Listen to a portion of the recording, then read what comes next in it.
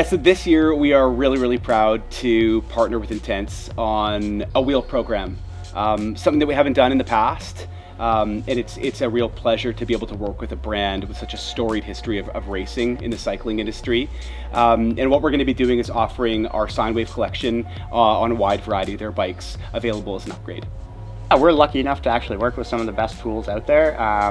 Everything from our Abbey dishing gauges to our Wheel Fanatic digital tensiometers that output data directly to the computer for us. My favorite part about building wheels is, I'd have to say, the precision of it. The smallest movements, the tiniest turns can change the wheel quite a bit. And you know, it's kind of like a chess game, or even if you want to use like a golf game idea, you know, the less moves you can do, the better. There's just something really satisfying about thinking about it in those game terms and trying to do it in as least moves as possible.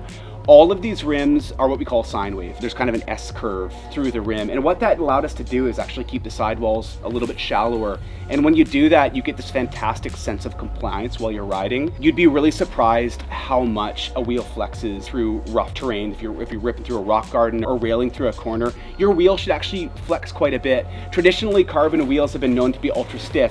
For a wheel to be strong, you actually want to have a little bit of flex when you're riding through some of those conditions. All of these rims are built to have excellent vertical compliance while staying laterally really stiff. So that means when you're quartering, when you're trying to hold a straight line, they're going to stay fast and true through that chunk, but they're still going to feel comfortable.